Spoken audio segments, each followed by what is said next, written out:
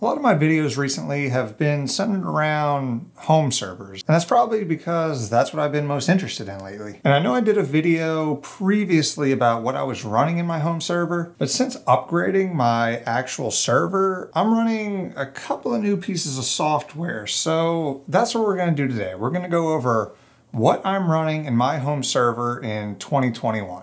Let's check it out.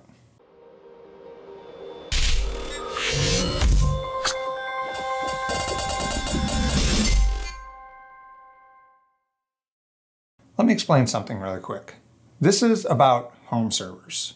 This is not about enterprise grade servers.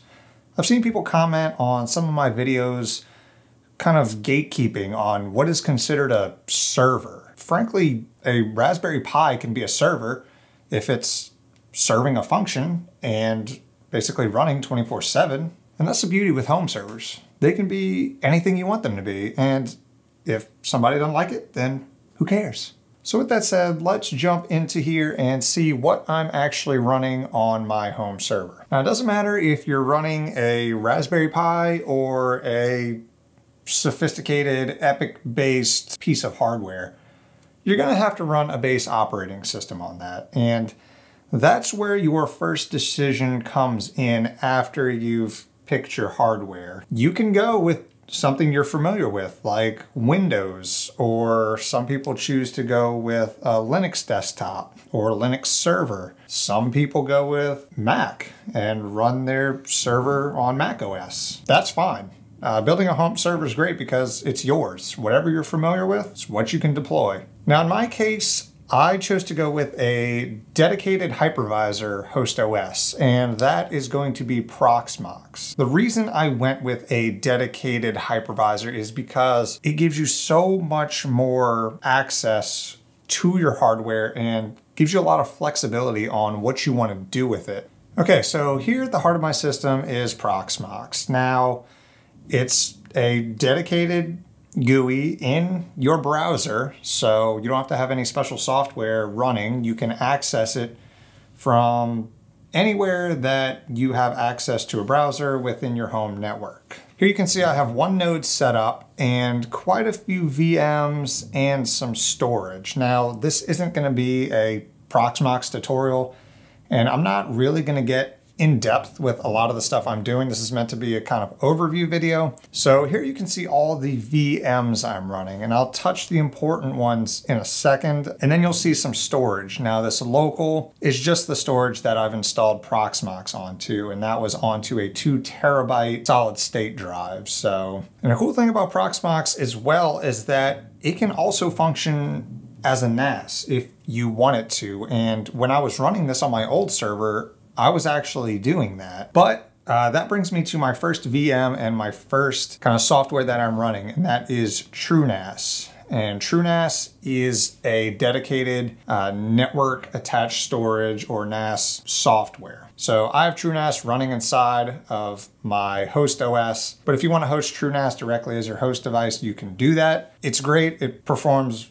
excellent as a NAS, but it also can deploy virtual machines, which is why a lot of people choose to use it as their host operating system. Like I said before, Proxmox is a dedicated hypervisor that can also function as a NAS, while TrueNAS is a dedicated NAS that can also function as a hypervisor. So depending on what your use case is, you might want to go with my setup where you host TrueNAS within your host OS, or you might just want to host TrueNAS directly onto your server. Either way, guess what? It's your choice. So that is what I'm using as my NAS. So next we have Syncthing, and Syncthing is just running within a Ubuntu VM and making sure that all of the pools that I just showed you in TrueNAS are backed up to my dedicated backup machine.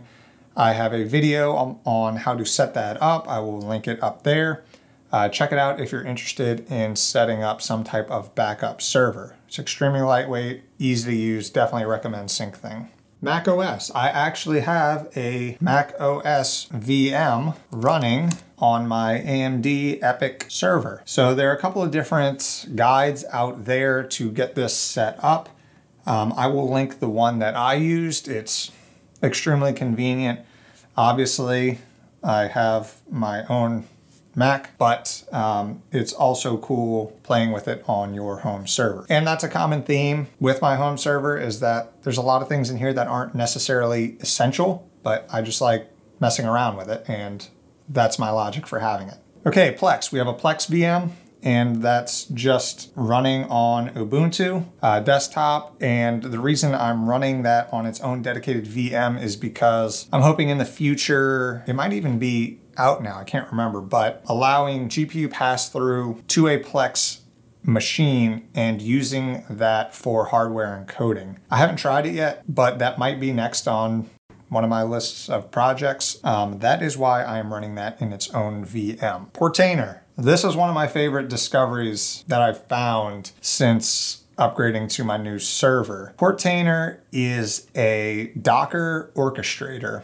that makes deploying Docker containers so much easier. Now, if you're anything like me, you were extremely intimidated when you first got into the world of Docker. But Portainer makes it super easy to handle Docker images and containers. I have it running in its own dedicated VM, and what it's going to do is allow you to easily deploy Docker images. Now, if you look in here, you can see it separates it into volumes for your storage. You can also go over here and see what images you have downloaded and that are being used. And most importantly, you can see your containers that you have running.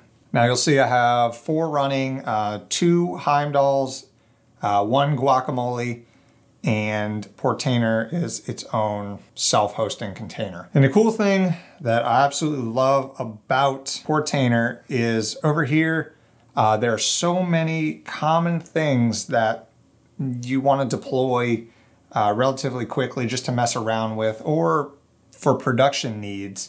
You can go over here into app templates, and they have so many useful pre-built images that you can deploy in literally a minute. So if you want to spin up an Nginx web server, you can do that, a MySQL database, a SQL server. There's so many things in here. Plex, Drupal. Down here is actually my favorite, WordPress. Before, spinning up a WordPress site was an ordeal, but with Portainer, you can literally just click on this, name it, give your database a password, and deploy. It takes probably 30 seconds. Mine's actually not running right now, but I do have these running, which you're probably wondering, why does he have this delicious avocado dip running in Portainer? Let's check that out. Guacamole, I have it open over here, is pretty neat. It's a lightweight, completely web-based UI that allows you to connect to all your different services and VMs in one spot. And it's not going to win any awards for its UI. It's pretty basic and it works for me, so that doesn't bother me. You're probably wondering, oh, why does this even matter? This doesn't seem that cool. In my case, and I know in a lot of people's cases who run home servers, you have a bunch of different VMs and services that require different connection types to get to them. So if you're running a Windows machine, you're going to want to RDP into that machine. If you're running a Linux desktop or Mac, you're going to want to VNC to get to it. For some services and server-based OSs, you're going to have to SSH in, and keeping track of all those different softwares to get to each different process or VM is a pain, but all that is in one spot with Guacamole. So if we go down here to connections, you can see I have it kind of broken down into, here are my Windows machines, here are my Linux machines. Now, do I want to VNC into them, or do I want to SSH into them? And then other for my Mac VM. So it's really cool. So if I want to just SSH into something, I could just click here, all that information is saved, and now I'm SSH'd into my Portainer VM. And then in the same GUI, I can go down here and let's check on my Windows VM that's actually mining right now. And just like that, I have a Windows desktop directly in my browser. It's so convenient to be able to access all my services and all my VMs within one web-based GUI. Okay, another thing you saw in there was Heimdall. So what Heimdall is essentially a glorified dashboard with links to your services. Basically, you'll see the different processes or VMs or sites that I've set up that I frequent the most on my home network. So here you can see Portainer, Proxmox, NextCloud, we'll get to that in a second. IPMI, that's actually my IPMI for my motherboard. QNAP is actually my switch. Guacamole that we just saw, TrueNAS that we just saw, and pfSense is my router. All of this is located in one spot. It's essentially like a favorites bar, and you can see over here I actually have that. But the cool thing about this is that if you're on another machine that doesn't have all your bookmarks saved, you can go directly to this one page and everything will be there ready to go. Pretty cool, definitely useful. I recommend this as well as everything I'm kind of using right now. There's also NextCloud, and you can tell, man, there's no NextCloud VM. I didn't see NextCloud in Portainer, so where are you running your NextCloud from? And that's another cool feature if we go back to TrueNAS. Now, I showed before that TrueNAS has the ability to run virtual machines, which makes it a contender for being your dedicated host operating system. But what it can also do is host these plugins. Now, there's not as many as in like Portainer or something, but it does have some useful ones. 3 that jumped off the page to me when I first looked at it were NextCloud, Plex, and Syncthing. NextCloud I actually have set up in here, and that is where I am actually hosting NextCloud from, directly within my TrueNAS VM.